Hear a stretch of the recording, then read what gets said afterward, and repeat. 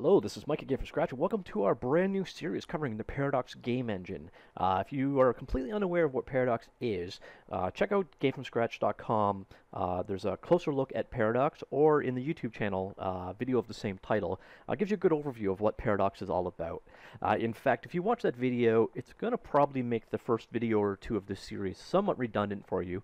Granted, these are going to be 5 to 10 minutes in length. It's going to be I think it's about 50 minutes in length. So you can save time definitely here. What we're going to look at today specifically is installing Paradox. It's going to be a very short chapter because frankly, it's quite simple to install. But you got to start somewhere, and installation made as much sense as anywhere.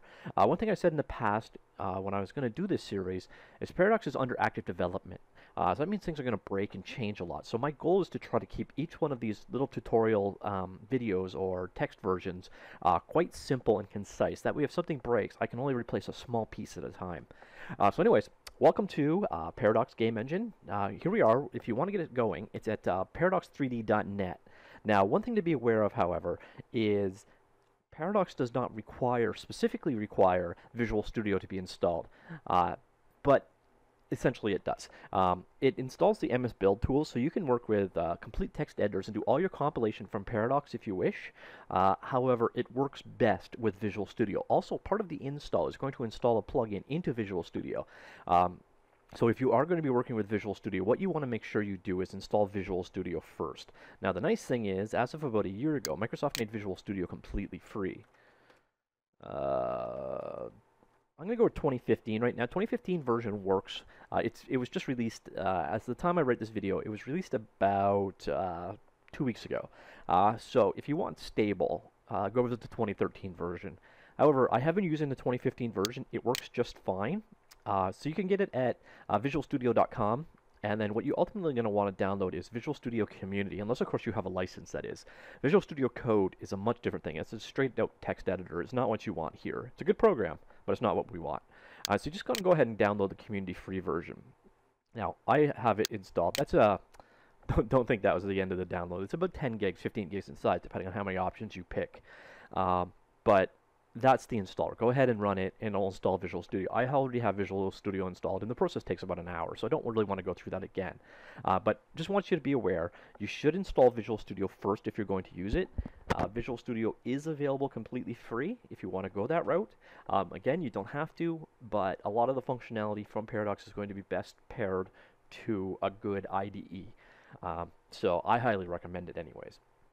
One thing I guess I should make clear at this point in time, if it isn't already obvious, Paradox is a Windows-only product.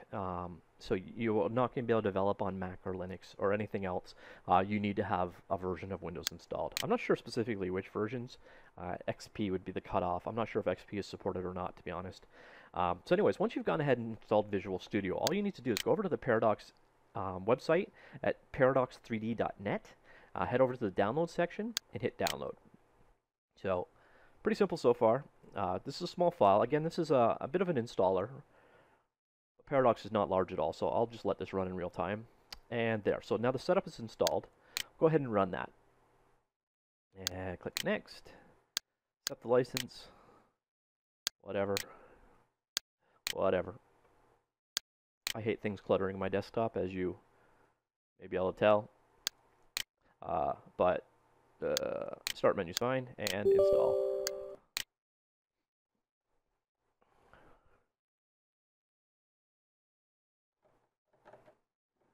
Okay, so it is now installed. The Paradox launcher is installed, and this is where you will start your Paradox journey, I guess we could say.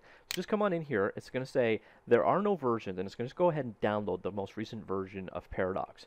You can download old versions if you wish, using these icons here. And yes, you want to go ahead and do the plug, assuming you have Visual Studio. So just let both of these things happen. Like I said, this install process is really easy. So we'll just let it run. If you've used Unreal Engine or etc., it's kind of like their Unreal launcher, but much smaller in size, because our download is already done. As new versions are released, etc., you can grab them this way. So it's just finishing off the install and downloading the Visual Studio plugin. Now this might create a bit of an issue because I've actually already installed the Visual Studio plugin, but it should be smart enough to handle that.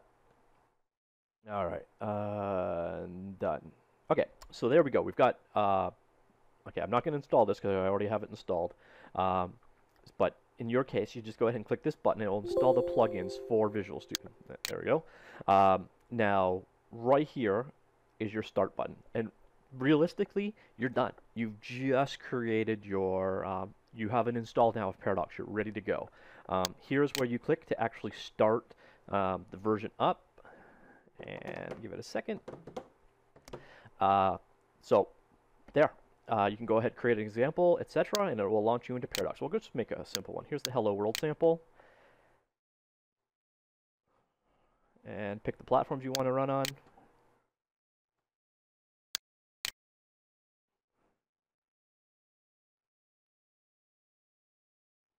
And welcome to Paradox. Now in the next video, I'll actually do a quick walkthrough of what's in the Paradox UI.